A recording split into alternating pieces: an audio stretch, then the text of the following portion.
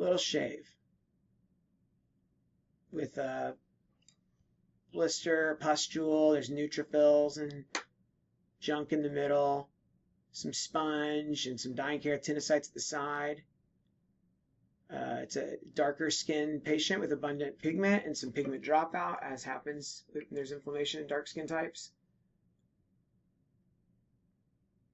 Some sponge. What's going on here?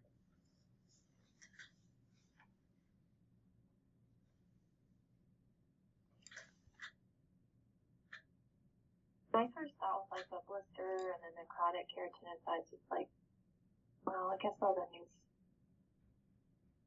Anyway, so I was thinking like EM, SJS spectrum, but not sure. That's good to think of because you definitely. Herpes. It's herpes, yes. Yeah. But I'm so glad you said, what about, could it be erythema multiforme, SJS spectrum? I didn't give you any clinical here, which is unfair. So this was on the penis, and it was painful, blisters with erythema and erosion and ulceration, right?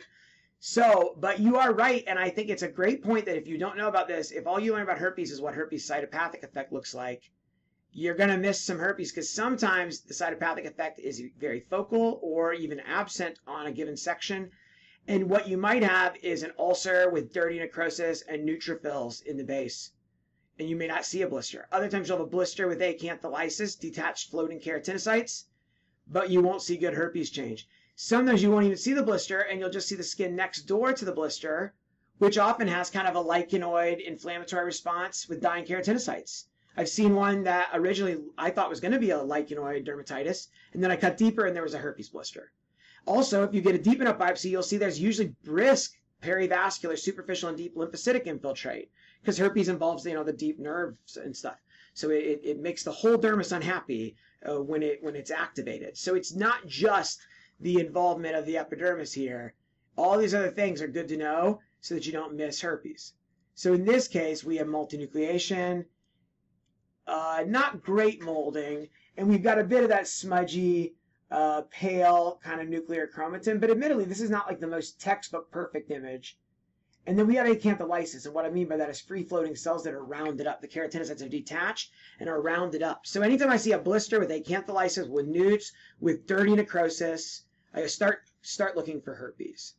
And of course, your clinical suspicion is important too. And in difficult cases, you can do immunostains if needed.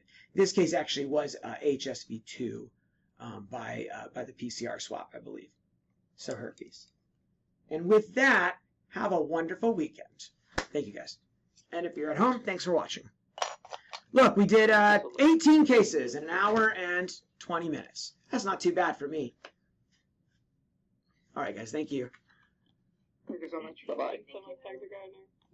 Thank you. You're welcome.